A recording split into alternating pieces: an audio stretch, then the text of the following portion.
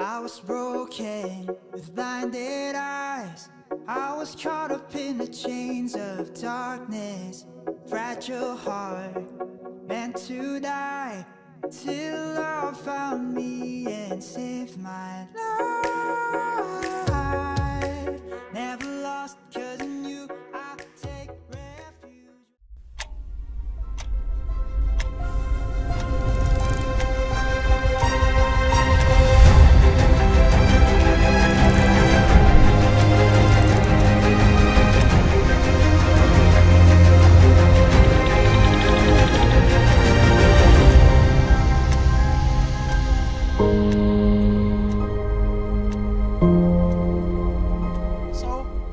Welcome to our third week ng Beyond Kings and Kingdoms. And I would like to start with asking questions sa ating lahat. No? Maganda magtatanungan din tayo. Can our disobedience be the expression of our faith? Pwede ba yun? Mag-disobey ako, then that's a faith expression. Okay. Magandang pag-isipan to, no? Ito. When can disobedience be an act of honoring the Lord? Pwede ba yun? Yung pag-disobey ko, it's a mere act of honoring the Lord? Okay, maganda yung tanong, no? Or maybe, when can obedience be a disobedience at the same time? Pwede ba yung disobedience ko is at the same time disobedience din? Parang gulo, no? Si Pastor talaga, ang hilig magtanong ng mga tanong na kung ano-ano eh, no? Anyway, gusto ko lang pag-isipan nyo yan. And so, today, that's the topic that we're going to be talking about. And I put title into it. Ang title po is Faithful Disobedience. Ganda ng title, no? Faithful Disobedience. Actually, oxymoronic. No? How can be faithful at the same time we are actually disobedient? Yan. So, sino po sa inyo rito, disobedient kayo? Oh, yan. Alam mo, gusto magtaas. Teka lang, alam mo, faithful ka. Ang hirap, no? Anyway. So, welcome to that Beyond Kings and Kingdoms on our third week. So today, to discuss about that, I would like to jump in with the story, of course, ni Daniel. Amen? Alam niyo yung story ni Daniel, di ba? Pang third week na natin to. And so I hope we're reading the book of Daniel. Sino sa inyo rito nagbabasa ng book of Daniel? Okay, dalawa lang. Grabe. Lord, dalawa lang po ay nagbabasa. Okay. Basahin yun, kasi yan ang pinag-uusapan natin, Book of Daniel, okay? And so, we know ng main character sa Book of Daniel, of course, yung king, si King Nebu, di ba?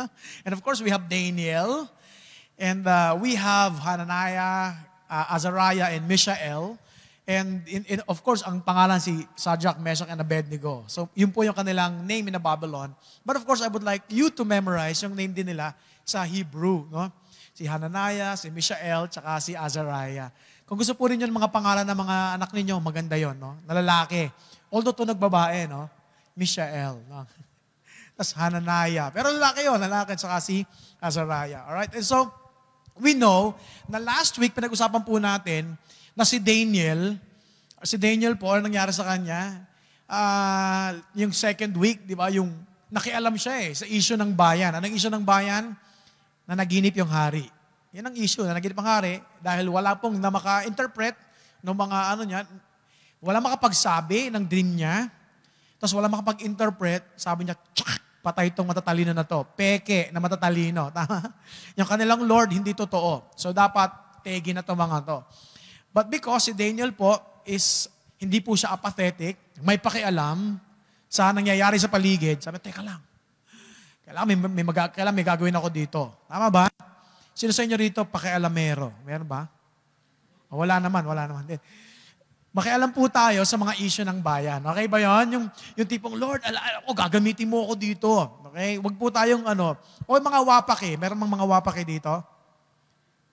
Wala din. No? So talagang wala kausap ako rito. No? Kasi wala. Alright, meron. So, si Daniel, nakialam siya kasi nga alam niya na hindi dapat patayin itong mga matatalino na to. Okay? And so, we know what happened. Lumapit siya sa Panginoon, and then si Lord, binigyan po siya ng panaginip, and sinabi sa kanya ng Lord, ng panaginip ni Haring Nebu, di ba? And so he was able to tell the dream, and not only to tell the dream, he was able to interpret the dream. And because of that, hindi na po pinatay yung mga matatalino. Galing ano? Nakialam siya sa issue ng bayan. Dapat ganyan po tayo. We are, as believers, as Christians, we are involved in addressing the issue of our nation. Tingnan mo yung katabi mo. Sabihin mo, alam mo, involved ka talaga. Sabihin nyo, involved ka talaga. Sabihin nyo. Involved ka. Tama? Kasama ka. Sabi nila, yung victory, walang pakialam. Kahit anong issue, yung mga pastor, wala man lang stand, di ba? Wala man lang nagpo-post, sinuboboto nila mga ganyan. Well, ang real issue ng bayan, hindi yung presidente, sinuboboto. Ang real issue ng bayan, yung kasalanan ng tao. We're all sinners. And every week after week, lagi po kaming may boses and may stand. We know that the greatest problem, the greatest issue of humanity is sin. And so that's why every Saturday, every Sunday, we're speaking about it, we're making a stand, and we say, actually, we don't like that, we hate it, and the only way for us actually to battle sin is the coming of Jesus Christ.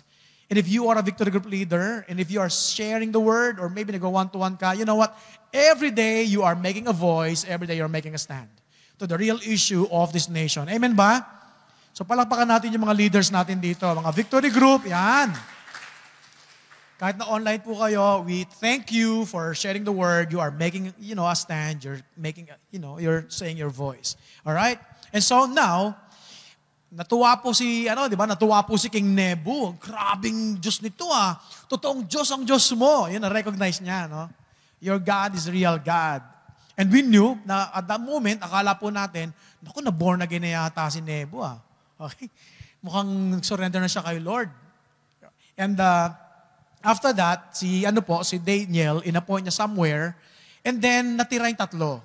Okay? Ito yung pag-usapan natin in chapter 3, itong tatlo, andun ngayon. Si Daniel wala po sa picture. Anong ginawa ng hari? Ang ginawa po ng hari in chapter 3, nagtayo po siya ng napakalaki. Okay? Napakalaki po na templo, napakalaki po na, tawag nito, ribulto. Alright, ribulto. Ang ribulto niya ginawa po is made of gold. At yung ribulto na to ay 10, mga 10-story building high. Ganon. 10-story, sobrang laki, no? Kasi nga gusto niyang ipakita na yung something. Kung anong something na yung pag-usapan natin. At marami taong ganyan ngayon. Maraming gustong mag-build ng kanilang monument. Tama ba? Maraming gustong sikat ako. And, well, ang election po is one of the greatest opportunities for people to build their own monument. Kaya po, sa Monday, election na. Sino boboto sa inyo sa Monday? Boboto. Ayun, no? Yan. Sino po sa inyo ito gustong bumoto pero hindi nakarehistro? Huwag na kayo magtaas ng kamay, no? Nagtaas. Because election na po this coming Monday. Talagang magkakaalaman na po tayo. Magandang ipag-pray po natin yan. Okay ba?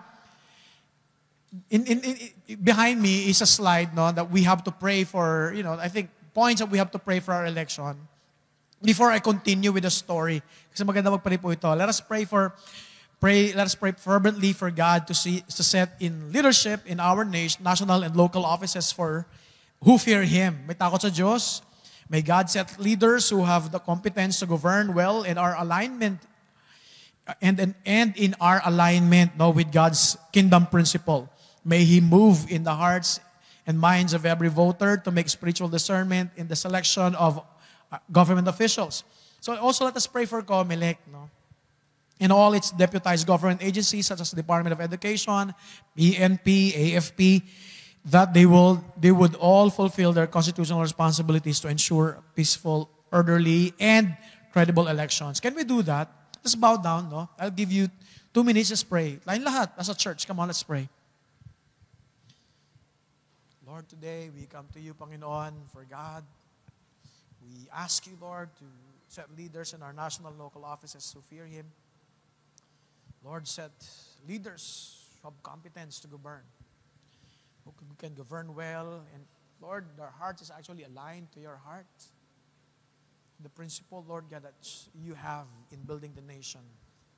Lord, I pray that you also move in the hearts and minds of every voter to select, Lord, the right leader that you would like this nation to have. There's a new season happening. And Lord, lastly, I pray for COMELEC, Panginoon. I pray that includes the PNP and all of the governments involved, Lord God, that they would fulfill their constitutional mandate, Lord, to secure a peaceful, orderly election, Lord. Lord, this is what we ask and pray for as a church. Amen. All right, Lord, thank you, God, for this time that we can pray. We know, Lord God, that you have heard your people, Lord. And we know that no matter what happened this coming Monday, it is you, Lord, who appoints kings. And you also dethrone kings, Lord God, for your purpose alone. And so, Lord, with that, we settle, Lord God, with peace in our hearts. You are in control. You're sovereign God. We declare this in the mighty name of Jesus, we pray. Amen and amen. All right. Sige, palakpakan natin ang Panginoon. Let's give the Lord a clap of praise. All right. No, so yan ang nangyari ngayon. Yan ang ngayon. Let's go back sa Book of Daniel. No? Again, ito pong si Nebuchadnezzar, ang ginawa niya, nagtayo po siya ng napakalaking ribulto. Grabe, no? Gold. Made out of gold. Sa plain of Dura. Bakit kaya ganon? Well, I think, dahil si King Nebu, remember yung chapter 2, may dream. Sabi sa kanya ni Daniel, you are the gold there, the head. Tapos may silver, may bronze, tapos meron pang metal or steel, di ba? And then may clay.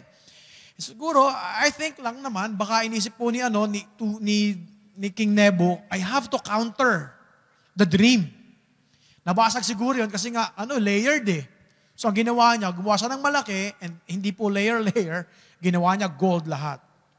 Maybe he's saying in his heart, ako yan. Okay? So that hindi siya kayang basagin ng stone that comes from the mountain. So ganun yun eh. Wala po sa Bible yun, pero lang naisip ko baka ganun lang yun. He's trying to counter that. And by the way, if you're going to look at the historical place where that, yung monument has actually been built, is the same place where Tower of Babel was actually built. Same spot. Grabe, no? Ba't ba binild yung Tower of Babel? Kasi nga yung mga tao, they would like to challenge God. No? Parang, no, we could actually be equal with the Lord. We have to build, name for ourselves. Yun ang sabi nila, di ba, nila during that time. And so this time around, is the same breath. Ito pong hari, si King Nebu, nag-build po siya ng monumento. Laki no? Gold, no? Siguro kumuha ka lang ng finger nun, mayaman ka na eh. Patuloy kasi laki, 9-story or 10-story building ang high. So, gaano kalaki yung finger nun? No? Ilang necklace ang papapagawa mo nun? No? Isip ka agad, sama talaga ng isip ni pastor namin, ha? Anyway, ganun, makakuha. Anyway, so ganun po yun. He's trying to build a name for himself. And you know what happened? Sa mga following verses in chapter 1, verses pala in chapter 3, tinawag ngayon ni Nebu lahat ng mga tao. Lahat ng mga leaders, lahat ng mga kings na kanya nasasakupan, lahat ng mga governors in all the provinces, lahat po ng matatalino, lahat sila tinawag. Bakit? Sabi niya, it's a dedication time. O, dededicate daw yung temple. Siyempre naman, punta ka, dedication eh. Tama? Pero, ang nangyari, during the dedication, may nagsabi, yung taga-announce, siguro yung announcer, okay, ganito gagawin natin on how we're going to dedicate the monument, okay, or the statue of Nebu. Sabi niya doon, tutunog yung mga instrumento, lahat binanggit, isa-isa. I hope nabasa niyo to, ha? Tutunog po lahat yan, at pagtunog niyan, lahat magbabow down. Ayun, nagoyo silang lahat. Tama ba? Sabi nila, dedication, yung pala worship pala ito. Okay? So, sino sa inyo rito, nabubudol kayo? Mga nabudol na. Ayan. Malapit lang pupuntahan natin. Yung pala, punta na kayong Apari. Mga ganon, no? Ay, ilang araw na tayo nagbibisikleta. Bike pa yan. So, nung panahon po namin, mga goyo ang tawag, di ba? Ngayon, panahon po ng kabataan, okay? Mga nabubudol na. Tama ba? So, ang kauna-unahang budolero. May budolero talaga nabubudol. Sa Bible, si Nebu. Nabudol niya yung mga tao, lahat ng mga leader, sinabi ron, pag hindi ka nag-bow down, patay ka eh. Hindi lang pugot ulo, limb by limb. So, talagang chop-chop lady. Favorite niya mag-chop-chop, no? So, chop-chopin na naman silang lahat. Ngayon, dahil nabudol silang lahat, bow down pala tayo. Doon yung tatlo. You see? Yan ang story pag-uusapan natin. Magbabow down, hindi pala dedication, kundi worship. At that moment po, merong kakaibang nangyari. And now, we're gonna be talking about that. Ito po, yung lesson that we can extract from this narrative of Hananiah, Mishael, and Azariah. Yan. Yung mga lesson natin. Well, number one lesson I would like all of us to think about is this one. There's actually one true God. Remember, nung tinayo po na yung Tower of Babel, they would like to challenge the Lord. People would like to elevate themselves in the Godhead, in the level of God. Ganun tayo eh. Bakit ba nagkaroon ng fall of man? Kasi nung niloko, nung devil, hindi, you can actually be like God. Knowing what is good and what is wrong or evil. And so in our desire, gusto natin maging kagaya ni Lord. Kaya naman, gagawin ko yan. And so it manifested in the King Nebu during this time. Siya rin po gusto niya maging kagaya ni Lord. Tama ba? Sino sa inyo rito gusto maging kagaya ni Lord ka? Wala naman. Buti na lang, no? Kasi baka magpagawa kayo ng monument pag sa bahay, no? Huwag niyong gagawin yan, ha? So si Nebu, ginawa niya to. And so he would like to be like God. Sabi niya, walang ibang Diyos na gaya ko.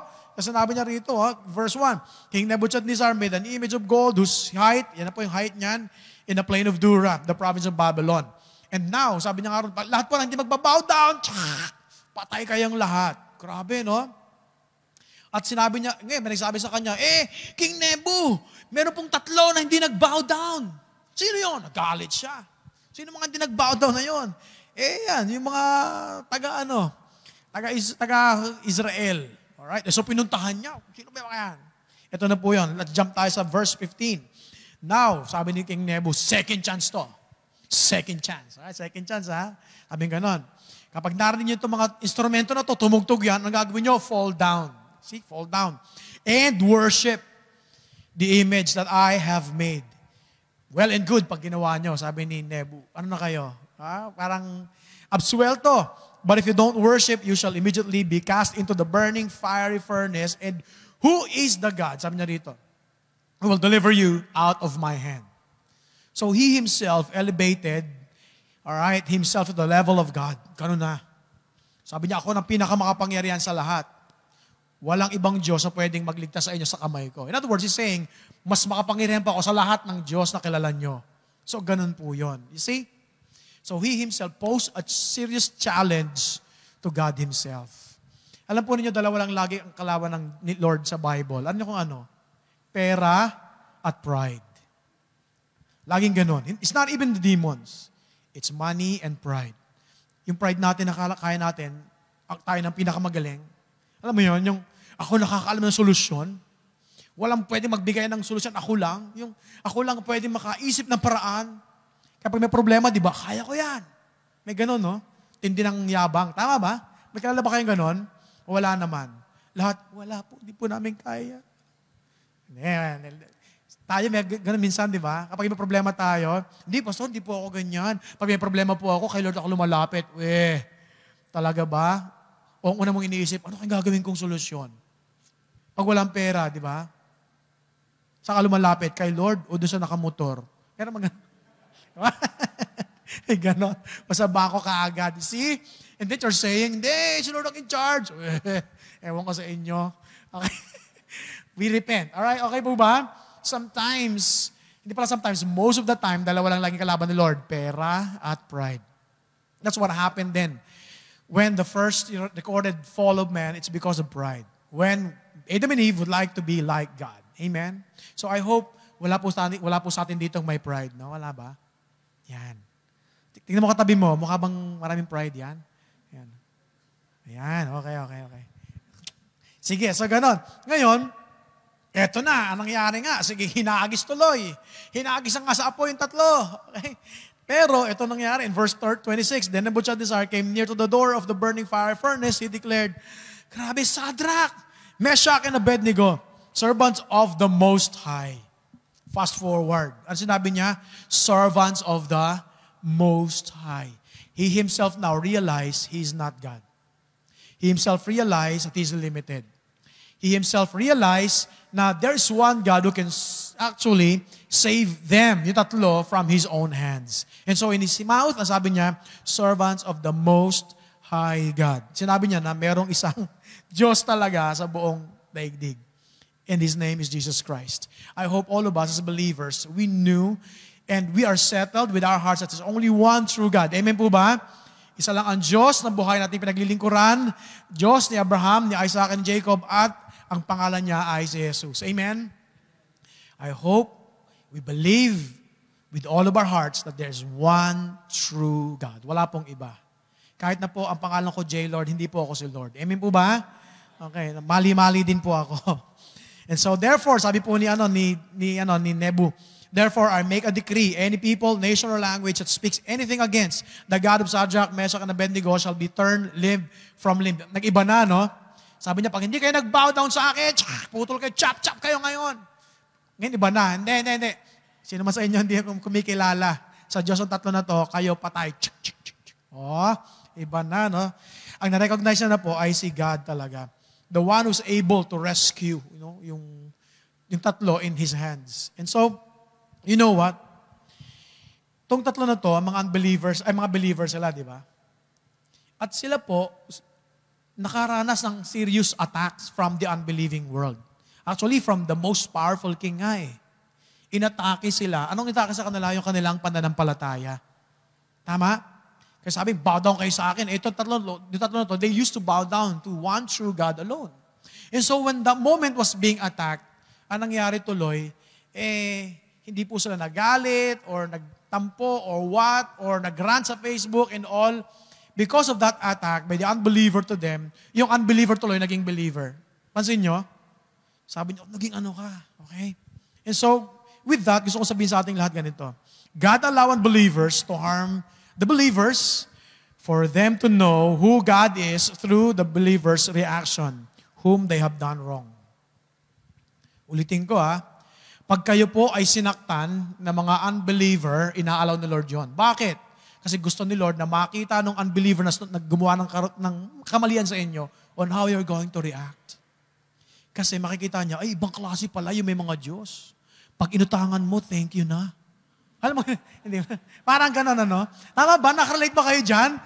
O, di ba mga gano'n ng believers na pag inutangan mo, hindi yung, tutulpo kita. Hindi ka nagbabayad. Okay, hindi, no? Sometimes sa atin, thank you na yun. Tama ba? Okay. Huwag niyo ipalabas to, kasi baka maraming mga utang sa atin. Anyway, so mga gano'n, no? So, naalala ko lang, to honor, yung isang babae na kilala ko, grabe, minumura talaga siya. Minumura, inaatake. Sa bangko, minumura. Yung asawa ko yun, kwento ko lang, minumura siyang gano'n, no, kliyente niya. Siya naman, ganyan lang. Tapos nung after magmura ng napakatagal, di ba, yung sinerve niya pa rin. Tapos nahimasmasan ngayon yung maatake sa kanya. Christian ka ba? Bakit po? Kasi, grabe pinagsasabi ko sa iyo eh. Pero okay ka lang. God is honored. Amen ba? Sa gano'n, no? O sige, palapakan natin si Lord. Ganyan. Kaya pag inatake kayo ng mga unbelievers, pagkaka-chance na to, Lord, to honor you. Di ba? Pag yung in-orderan mo, ang bagal mag-serve, yes. Tama ba? O hindi. Pag may nag-order sa'yo, ano ba yan? Tagal naman ang in-order ko. Nakita ka sa victory kanina. Hindi ako yon. Tama ba? I hope every time that there will be, we have done wrong by somebody, especially unbelievers, that will be a chance for them to know that we are the servant of the Most High God. Amen? To give Him glory and honor. Kung kayo po, medyo may tinang ulo nyo, it's about time to make friend with Shadrach, Meshach, and Abednego. Kasabi nyo kaya, paano ba yun, bro? How can we do that? How can we give honor to you when we are being attacked as believers? Amen ba? But if you are, having different reaction, it's also time to repent. Sino sa inyo dito mag-repent na mamaya? Huwag na kayo magtaas, no? Baka magkaalaman. Pero nakatas kamay ko kasi ako unang-una. Anyway, so there. So every harm done to the believers is a great chance for the believers to show that to the world who God is, that one true God is. Okay? So number 2 lessons, we can actually learn from that. There's one true God. Number 2, there's actually 2 opposing commands, no? Anong command nung una? Yung isa, sabi niya, you worship me. Sabi ni Nebu. O yan po, worship me. Pag di kayo nag-worship, patay kayo lahat. Sabi naman ni Lord, you shall not bow down to them and serve them. Yung mga image. So, 2 command yan. Sabi ni isa, sa akin kayo sumamba. Sabi ni Lord, wag, don't do that. Two opposing commands. You know, there are times that we are caught in the crossfire, at the middle. Na hindi mo alam sinong susundin ko. Saan ba ako mag-i-stand? Should I bow down to the requests of this heavenly or of these earthly leaders? Or should I bow down to the system of the world? Di ba? Yung, alam mo pare, pag hindi ka kasi naglagay, wala mangyayari. Sige na nga. Re-repent na lang ako mamaya. Alam mo yun? Or we say no and worship the Lord. This is always a challenge. Tama ba? Or sabihin sa'yo ng TV, huwag ka nang umattend dun sa online. May TV naman. Tama ba? Masarap kaya sa sopa, di ba? Hindi ka magbibihis. Tsaka ang mahal ng gasolina ngayon, by the way. Ganun, mapatraffic ka. Kakain pa kayo doon, gagastos ka pa niyan. Tapos aantokin ka pa ron. Kasi nga, napaka-boring ng mga preacher doon. No? So dito ka na lang. Or you will believe in what the Word says. Never give up. Never give up meeting together as I see the days approaching. Tama ba? Never give up. Give up na ako eh. Two opposing commands. Tama? Command of the world, command of God. Command of the leaders or systems that we have, and of course, God's command to us. All right? And so, there you go. It's up to you. Always make the right choice. Always make the right choice. You know what? There are so many laws and all that one day will challenge your faith. Na totoo lang. Meron din po niyan. And what exactly happened that's what exactly happened to Shadrach, Meshach, and Abednego. Okay? So there was a command that opposes their faith. Opposes their belief to God. Ano yung command? Bow down to me. So they never actually bowed down. You know what? Yung story of faith, I want you to realize is that the narrative of faith in the Bible, the greatest story or narrative of faith in the Bible is also the greatest narrative of civil disobedience. Nakita niyo ba yun? Di ba alam natin, pag faith, ito na yun, pag-usapan, Shadrach, Meshach, Abednego. But, this is also the story of civil disobedience. Actually nga, in front of the king. Grabe, no? Bow down. Bow down! Silang tatlo, ganyan. Bow down to tatlo na to. You know, maybe, yung tanong ko kanina, kailan ba dapat tayo nagdi-disobey in such a way that we honor the Lord? When can our disobedience becomes obedience talaga?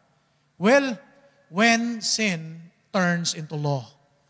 Okay? When sin becomes a civil law, then our disobedience to that law is our obedience to God. Remember, our one true King is God alone. Kapag sinabi ni presidente po natin, lahat ng mga Kristiyano, bawal na mag-worship. Well, mag-worship tayo. Amen po ba? Kapag ang pastor nag-preach against this, kulong. We're going to preach. Okay? Tama ba? Because that's who we are. We have our allegiance to God more than the leaders of our nation. I hope this is clear to us. Hindi naman po sila nagsunod ng EPG or what, but they just disobey right there and then. Why? Because it's against the law of God. Okay? Ganun po yun. Sometimes, we are challenged to disobey. Alam niyo po ang victory, disobedient? Yan na naman, pastor na naman, disobedient na naman. Oo, ang daming bansa po na pinagbabawalan, mag-preach ng gospel, tayo naman padala ng padala. Tama ba? Ng mga missionary. Titikas ang ulo natin, no? Anyway, because we know that we can actually disobey them rather than disobey the Lord. Amen? Make a stand.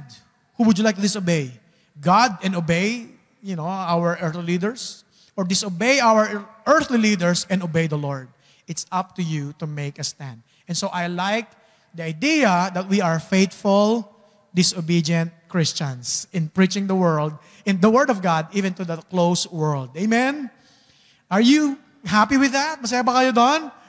Palakpakan naman tayo kayo pag masaya tayo dyan. Grabe, no? Lord, we like that. One true God, two opposing commands, three faithful violators. Tatlong mga faithful violators to. Sabi, worship kayo. Hindi kami mag-worship. Okay. So nagalit si Nebuchadnezzar. He was furious All right. He was in furious rage, commanded the Shadrach, Meshach, Abednego to be brought. So they were actually brought by these mighty men before the king. Then, in verse 14, sabi dito, Nebuchadnezzar answered and said to them, "Is it true? Kayo ba? Talaga totoo bang hindi kayo nagbabow down? Okay? Some image na ginawa ko? Now, if you are ready," sabi dito, verse 15, "if you are ready, pag narinig nyo to, bow down kayo." Ito yung second chance, sabi naman ko kanina, di ba? Second chance kayo. Pero pag hindi kayo nag-bow down talaga, doon sa fiery furnace. And then, verse 16, "Then Shadrach, Meshach, and Abednego answered and said to king, 'Oh, Nebuchadnezzar,'" look at this. They not even mention him as a king. "Oh, Nebuchadnezzar, we have no need to answer you in this matter. If this be so, our God whom we serve is able to deliver us from the burning fiery furnace, and He will deliver us out of your hand, O king." Now he mentioned the king here. With respect pa rin. Ililigas kami ng aming Diyos. Grabe, no? What a faith. At the same time, what, a defiant people. Grabe, so tigas ng ulo, di ba? Papatay kayo, okay lang. Gagawa kami ng tama. Okay, kahit anong mangyari. But if not, sabi dito, if our God will not rescue us, sabi dito, "O king, that we will not serve your gods or worship the golden image that you have set up." Kahit na mamatay kami dyan, we're not going to bow down to you. What a faith that is so established. I hope we can come to the point that we are having the faith that is so established as well. Amen po ba? Sino sa inyo gusto mo ang faith mo ganon? Sobrang tatag. Established talaga yan. Na kahit ano mangyari, "Di, huwag ka mag-share ng word." "Share ako." "Huwag ka na mag-worship." "Di, mag-worship ako." Because that's who you are. God is with you. Kaya nga, naalala ko lang, no?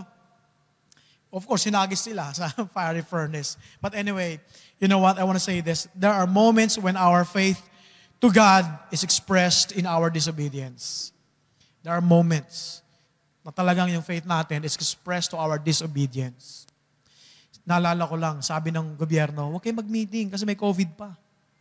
May mga kilala ako, "Hindi, face-to-face na tayo." Nag-disobey. Nag-preach pa, the victory group and all. Anyway, that's their faith. There are moments when our disobedience is exactly our obedience. That's what happened. Nakita natin, di ba? That's obedience to God. There are moments when to honor God means to dishonor our earthly leaders. There are moments na magdi-dishonor po kayo. But don't worry. If you do that to honor the Lord, you are at the very center of God's mercy and grace and presence. And the Lord will be with you. Sasamahan kayo ni Lord. And that's exactly what happened. It leads me to my last point, the 4 men in the fire. You see? 1 true God, 2 opposing commands. There were 3 faithful disobedience that lead us to the 4 men in the fire. So, ang daling maintindihan yan. Okay, 1, 2, 3, 4 lang. Then King Nebuchadnezzar was astonished and rose up in haste. He declares to his counselors, "Did we not cast 3 men? Ba't 3 yun? Tinali pa natin?" "Opo, 3 po yun." Okay? So they answered the king, "Tama po yun." Then he answered and said, "But I see 4 men, 4 na." Ayun nangyari. Tapos, unbound. Wala na yung tali. Walking in the midst of the fire. Palakad-lakad lang. Di ba sa apoy? Parang, sarap dito, no? Ang lakas ng aircon. Parang gano'n. O ngay, kumusta ka ba? "Oh, okay naman ako." Kumusta yung probinsyang pinamamahala mo? Siguro ganun usapan nila, no? They were walking in the fire. Okay? Narinig nyo naman yung kantang "I'm walking on fire. This girl is on fire." Parang gano'n siguro sila, no? Yung totoo talaga. These men were on fire. Gusto nyo kumakanta sila gano'n, "These men were on fire." Pagkamagan sila siguro, no? Why? Well, di sila namamatay sa apoy eh. So, manghang-mangha po si Nebuchadnezzar sa kanya. Bakit nagkaganon to? So, Nebuchadnezzar came near to them. Alright, sabi rito, "Shadrach, Meshach, and Abednego, servants of the Most High, come out and come here." So, of course, after that, therefore, he make a decree. I already, said this to us, na dapat ang Diyos talaga, Diyos nila. Sila na isasambahin. And you know what happened to that? It's just the faithfulness of God to those who are faithful to Him. Sabi ni Lord in Isaiah, "When you pass through the waters, I will be with you. And through the rivers, they shall not overwhelm you. When you walk through the fire, you shall not be burned. And the flame shall not consume you." Maybe, itong tatlong to, alam nila ito. Yung prophecy ni Isaiah. Well, bring us to the fire, okay lang. Maybe in their hearts, they knew na itapon mo kami sa apoy, takot kayo dyan, kami hindi. Why? Because the fire is the very presence of God in the scripture. Remember, He showed to Moses in a burning, bush. Remember in the book of Acts, when God baptizes people, it was actually in the form of fires, di ba, in their heads. And so gusto kong sabihin, lahat po ng Kristiyano, they are at home in the fire. Amen ba? At home tayo sa fire. So huwag tayong matakot doon. In other words, what I'm saying is this, huwag po tayong matakot sa kahit anong threat na binibigay sa atin ng mundo if we're not going to obey them and instead obey the Lord. Don't be afraid with that. Why? Because God will always be with us. And actually, in the place na kung saan po, na para bang, place of, punishment to them, it's actually a place of blessing to them. God will accompany us in our own fire furnace to turn that place of punishment into a place of blessing. Para bang dadaling ka namin sa apoy. Alam niyo yung story ng unggoy tsaka yung yung pagong? Sabi ng pagong, nainis po yung unggoy sa pagong. Tatabong kita sa dagat ay sa tubig. Sabi ng pagong, mapamatay ako na malulunod ako. Parang ganito nangyayari. Tama ba? Lagi ka namin sa apoy. Okay lang. Why? Because that's actually the presence of God.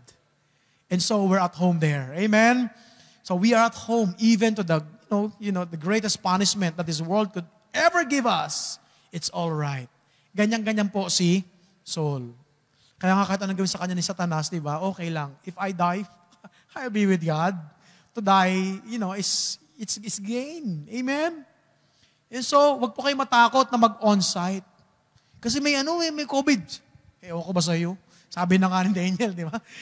You will be walking in the fire. God will be with you. Amen? And so if you are here, I hope you're feeling the presence of God with you now. Tama ba? O palapakan natin si Lord dyan. Come on. And so, lastly, I want to end here in the New Testament. So they called them and charged them not to speak or teach at all in the name of Jesus Christ. We're talking about Peter and John. Pinagalitan, wag na kayo mag-preach ng word ni Lord. Okay, don't speak in the name of Jesus Christ. Huwag niyong gagawin yan. Ano sabi ng dalawa? But Peter and John answered them, whether it is right in the sight of God to listen to you rather than to God, you must judge. Ano bang tama? Makinig sa inyo o makinig kay Lord? Ano bang tama? Sumunod sa inyo at mag-disobey kay Lord? O sumunod kay Lord at mag-disobey sa inyo? And sabi ni Peter, bahala na kayo dyan.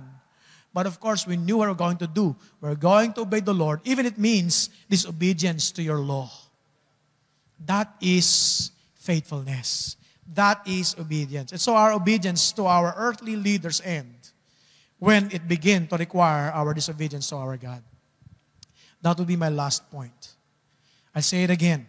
Our obedience to our earthly leaders end when it begins to require our disobedience to our God. One true King, one true leader, one true God. Amen? And so you guys, disobedient people, tayong lahat mga disobedient people, that is just right. That's actually honoring the Lord if we disobey this world in only to obey our God. That is God's honoring. Amen po ba? So if you are disobedient dito kay Lord, pumalakpak ka nga, malakas. Hindi, pag disobedient dapat tayo kay hari or sa mga mundo and we obey the Lord. Amen po ba? Come on, palakpak natin Panginoon. Yun. Talaga kayo. At sinek ko lang kung nakikinig kayo. Tayo-tayong lahat. Come on. Let's stand up. I hope we are all blessed today. I hope you learn from this one. But guess what? If there will be something that all of you, that I want all of us guys to take away, is that you're not going to be afraid. Don't be afraid. If the world tells you, that the world will kill you or take away everything in you, if you're not going to obey the laws of this world, if it takes our disobedience to God, don't be afraid to disobey the world. Amen? Huwag kayong matakot. Kahit nasabihin pang, dadaling ka namin sa kulungan, ilalagay namin ko sa apoy. No. That's why I really appreciate yung mga missionaries natin. Kahit na bawal mag-preach, kahit napapatayin sila pa nag-worship, they just go there and worship. Why? Because they rather choose to disobey this world rather than, instead of disobeying God. That should be our faith. That should be our stand. Amen? Let's worship the Lord. Lord, but before that, let's just pray. Lord, thank you for this moment, Panginoon. I pray today that as your people, Lord, you're going to accompany us in our life, Lord, especially in the way we live this life, Panginoon, wherein the whole world is actually, there's so much in this world, Lord, that requires us to disobey you in order for us to be in. In order for us, Lord God, na maging part of the system. There's so much, Lord, around us. But Lord, I declare that let the spirit of Shadrach, Meshach, and Abednego, Lord God, the Spirit of God, the Spirit that they have that moment, Lord, be the same Spirit that we have now. That no matter what happened, Panginoon, we will choose to obey you rather than obey the sinful laws of this world. We would rather bow down to you, Lord God, than to bow down in the systems, in the faulty systems, in the sinful ways, Lord God, of this world. And Lord, even if they say that we're going to die or disenfranchise us, Lord God, of our freedom, Lord, we will not succumb to this world. Instead, we will bow down to you, Lord, and honor you. And Lord, thank you so much also for reminding us that every attack, Lord God, done to us by the unbelievers is our chance, Lord, to show them that one true God through our reactions. Let them see, Lord God, that we are firm in our faith. Let them realize, Lord God, that there's one God who is alive, working in us, Lord God, through our reaction to their wrongdoings to us, Lord. And by that, your name will be glorified. Your name will be honored. We thank you, God. Bless your people today.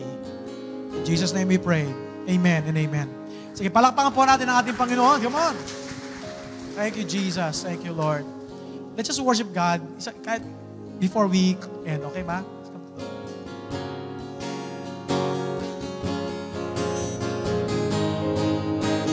Jesus, you're all I see, I know.